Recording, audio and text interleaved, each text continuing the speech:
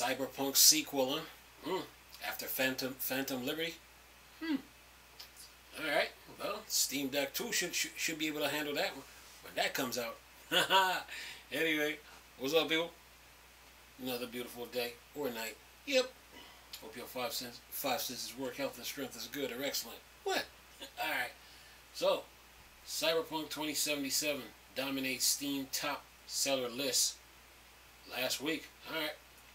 Says here, the launch of Cyberpunk 2077 was a tragedy for CDPR and its fans. CDPR last game was built up for many years, but eventually launch left a lot to be desired. However, the studio has finally managed to course correct. Following the years of update, it managed to gather a slew of positive reviews on Steam.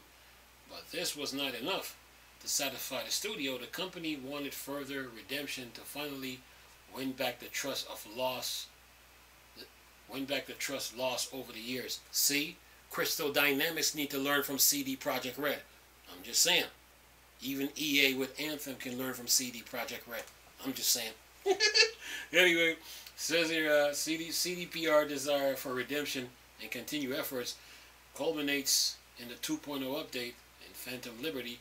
Following these releases, Cyberpunk 2077 remains at the top of Steam bestseller list last week. Why it matters? Cyberpunk 2077, the oldest game on the list, but its revamp has allowed it to compete with the newest titles of the year. Alright, let's see what the list looking like here. Okay, Steam top seller list. Alright, let's see here. Cyberpunk 2077 number 1, Cyberpunk 2077 Phantom Liberty number 2, EA Sports FC 24, Baldur's Gate 3 number 4, Call of Duty number 5, Party Animal number 6, Steam Deck number 7, Call of Duty Modern Warfare 2, Black Sails Season 6 number 8, Starfield number 9, and Fate Samurai Remnant number 10. Alright. Says here the Steam Weekly Global Top Seller for the week of 26 September 3rd, October 20th, top selling games on Steam. Anyway, it says, as reported by SteamDB, Cyberpunk and its expansion dominates the first 2 spots on Steam weekly bestseller list. While games like Baldur's Gate 3 and EA Sports remains relevant on the list, the excitement surrounding Cyberpunk 2077 kept it ahead of the competition since the game has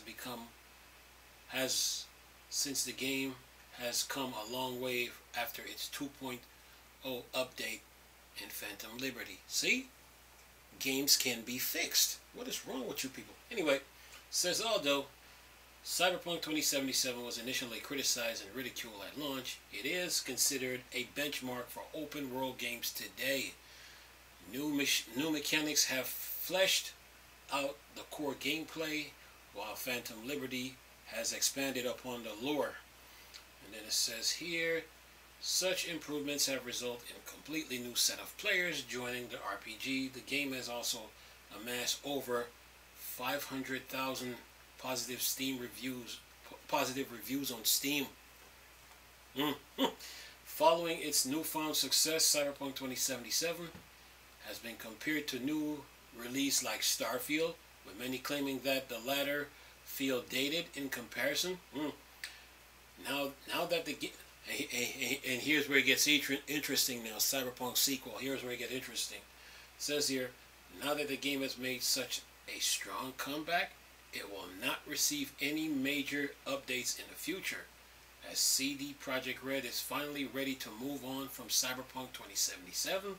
Phantom Liberty was the only expansion of the game, but its reception, along with the 2.0 update, has solidified the game as an RPG worth revisiting for older players and one worth picking up for new players. Okay, here it comes. CD Projekt Red has also began planning the game sequel. which will be developed on Unreal Engine 5 as the studio is completely moving away from its current engine after Phantom Liberty. And that is that. So there is a Cyberpunk sequel coming, being developed on Unreal Engine 5. Yeah. So if Cyberpunk can be revived and it's at the top of the chart, then what does that say about the likes of Redfall? Who else? The Avengers. Yep. Who else? Anthem. I still play it. Yep. To this day. Games can be fixed. It depends on how committed you are to the project.